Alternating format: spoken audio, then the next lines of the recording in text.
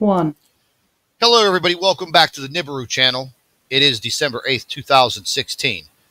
I wanted to catch an update with all of you on this meteor that sailed through the Russian sky on Tuesday, December 6th.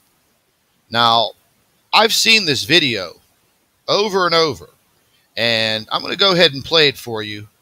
And I want you to look in the upper left-hand corner of the video, and you're going to see the sky light up and a meteor fly by. And we'll check it out again. One more time. Now, folks, to me, that looks like a meteor lighting up the sky, shooting across the sky. And now, Russian astronomers are confirming that no meteor was detected at all. Now, they go on to say that this meteor was not detected by Russian astronomers, so therefore it was not a meteor. It says this information sparks speculation that it might not be a meteor but something else, as Russian government agencies are keeping silent about the incident. Now, this is one reason why I don't trust astronomers when dealing with all of the Nibiru or Planet X information. I feel that they are holding back a lot of information, well, basically all of the information pertaining to Nibiru, Planet X, Nemesis, the brown dwarf star, whatever celestial body may be in our solar system and affecting our planet. Now, I've seen plenty of videos of meteors streaking across the sky.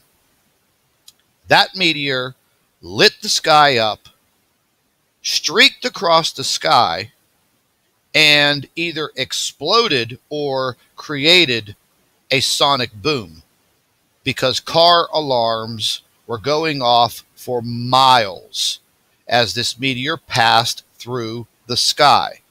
Now, I don't know what they're trying to cover up, but basically everything nowadays that has to deal with things in our solar system and things in our sky are getting covered up on a daily basis.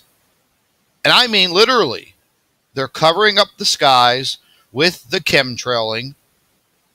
The sun rises and instantaneously they are chemtrailing, crisscrossing across the sun. Why is that? Global warming? Geoengineering? Why can't we see the sun?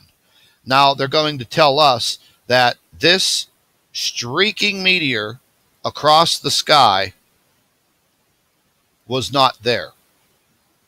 So thousands of people that witnessed this, caught it on dash cam, caught it on cameras, caught it on video, and now they're going to tell us it was not there.